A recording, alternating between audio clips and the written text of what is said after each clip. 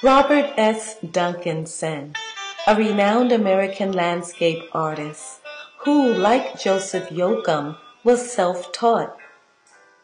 Mr. Duncanson was born in 1821 in Seneca County, New York, to a Scottish-Canadian father and African-American mother.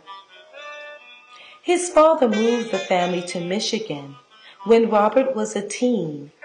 There, he worked in the family business, doing carpentry and house painting.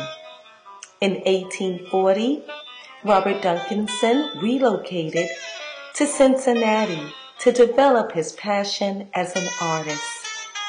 Soon, he was recognized by Nicholas Longworth, who commissioned him to travel to Europe and to create paintings for himself and his wealthy neighbors.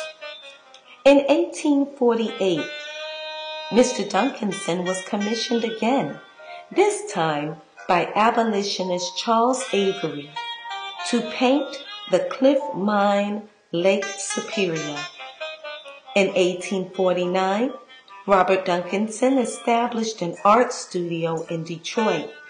Later, he traveled again to Europe and throughout North America, creating paintings of the landscapes.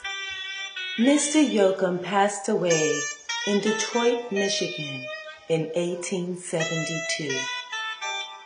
To learn more about Robert S. Duncanson and his art, we encourage you to visit the Hampton University Museum as well as the Smithsonian American Art Museum.